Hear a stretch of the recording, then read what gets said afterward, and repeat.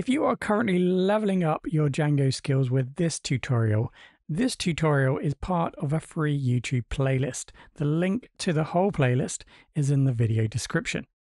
Now, if you love this tutorial and playlist, then you might also like to check out the whole course, Django Database ORM Mastery on Udemy. The link to the course, which should provide the best price, can be found in the video description. If you watched the previous tutorial, introducing health checks, we pretty much now have all the information we need to get started implementing health checks within our workflow to ensure that the Postgres database is running successfully before we start to migrate our Django models. First of all, find your way back to the test database container py file.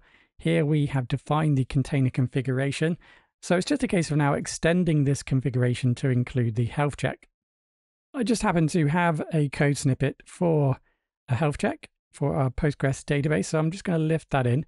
You can see I've added some notes for you, but I'll quickly run through this. So first of all, I'm going to create a health check configuration, not directly include it within the container config here. This just allows me to view this separately and make changes easily. Just differentiate it from the container configuration, which can make it easier for us to read ultimately. So here you can see what we're going to be doing is running a command. So the health check will be running the command. This command is the pg is ready command. Now, as I explained in the previous tutorial, that command is used to check the status of our Postgres database.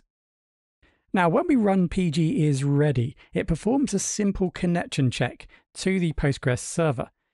The command will return an exit code that indicates the status of the connection. So you have 4 potential connection codes, 0, 1, 2, and 3.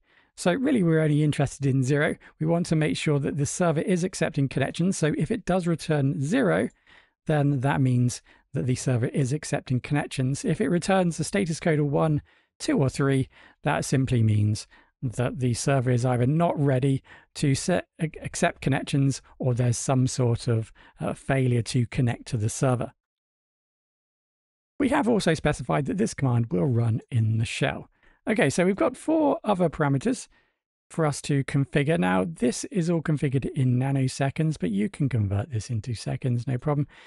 So we have interval. So that's the amount of time between the health checks. So in this case, this represents 1 second. So every second, this health check is going to be performed. Now, you might want to change those. I'm just going to set it for 1 for now. So we have a timeout. So this is the amount of time to wait for the health check to complete. Now, currently it's at 1 second, but let's just change that to, say, 5 seconds.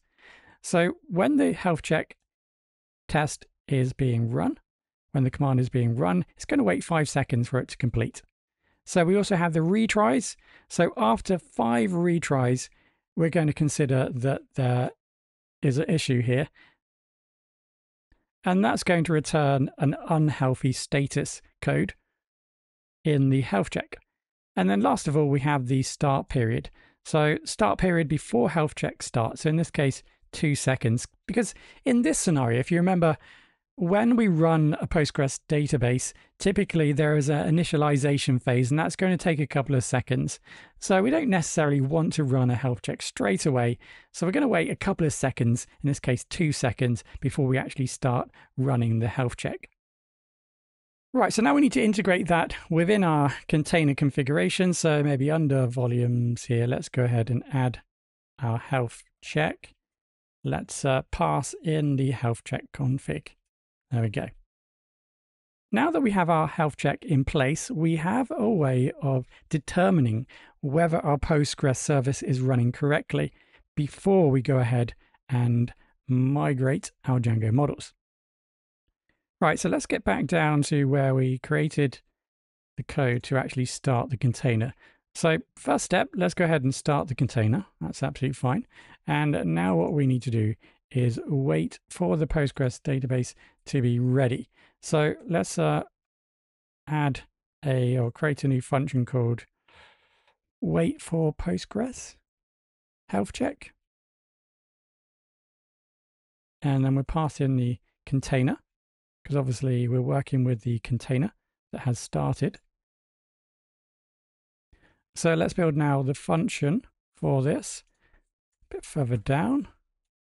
Okay, so let's pass in the container and let's set a timeout to say 60 seconds for now. Explain that shortly. So what we're going to need to do now then is to wait for the PostgreSQL container to be ready and then adjust timeouts as necessary based upon your environment. Right, so the idea here is to, well, let me draw this out. Okay, so we've already set the timeout. So we have this timeout, which is set to 60 seconds. Okay, so that represents how long we're going to check the container, the health status. If we don't get a health status within 60 seconds, then we're going to then return the error that the container did not become ready within that specified time. Okay, so that's what the timeout is for. So we're going to run this check for 60 seconds. So what we need the start time. So that's the first thing that we need to do. We need to grab the start time. So let's say that was say 1300, it's 1 o'clock. Right, so once we've got the start time, what we can then do is grab the actual time and then we can take it away from the start time. And from that, we can then work out how much time has passed. Okay, so we have the current time and then the time that we started this process. Right, so we always want to make sure that that is less than 60 seconds because that's our timeout time. Okay, so we're going to use this code within a loop, and we're going to loop for essentially 60 seconds, after which we're going to return an error saying that the container didn't become ready, or else hopefully within that time the health check would have been completed. Right, so let's give this a go. So we need a start time equals, let's get time.time, so the current time. So we're going to need to import time. There we go. Right, oh, apologies. Right, so that's time. So we're now going to need to loop. So while the time.time, the current time, take away the start time is less than the timeout. So while we haven't performed this loop for over 60 seconds, we're going to perform some sort of action. So we're going to try. So first of all, we're going to reload the container. And that doesn't mean restarting the container. We're just going to refresh all of the container attributes. Okay, so we get the latest version or the latest status, the latest information regarding the container. So if container status, so first of all, we're going to just grab the container status. So if its container is running, then we want to perform the additional check, and that's going to be the health check. So we don't want to perform a health check if the container isn't running, so we may as well check that first, right? So if check, so we're going to need to build a new function for this. So check for Postgres health, pass in our container, health of this container. Then let's go ahead and print health check passed. There we go. Okay, so we're going to need to build that shortly, and then we'll just return true. Okay, so let's build that function first. So this is going to be the check Postgres health function. So this is where we want to now actually gather the information from the health check to check the status of our container. So to gather that, we need container.attributes. So we use the get to get the information, which is the state information.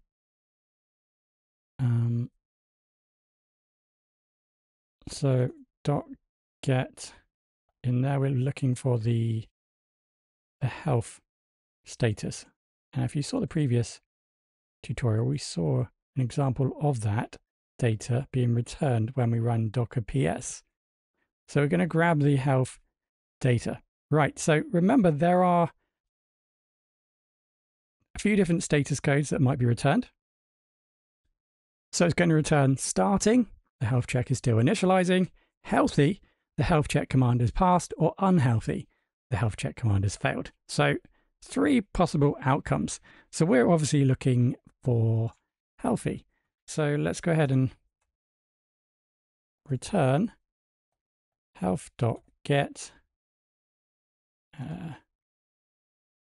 status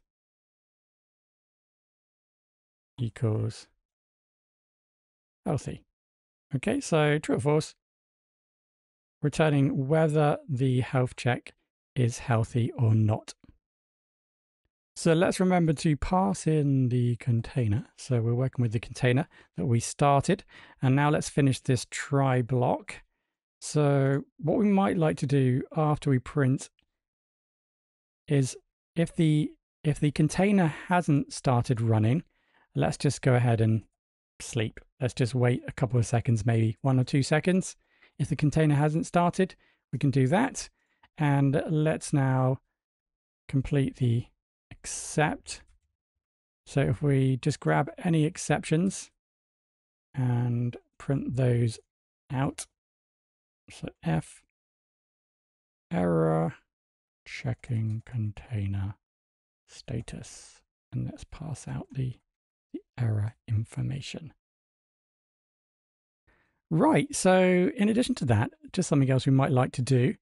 Remember, we are calling the start database container here. So what we might like to do is return something. Now let's return the container so that maybe we can perform additional functionality on it. One of those things being actually removing the container once the tests have been completed. So we're going to return the container. Everything is now in place. So we're waiting for the check to take place. We might want to create some sort of print here. So let's print Postgres is ready.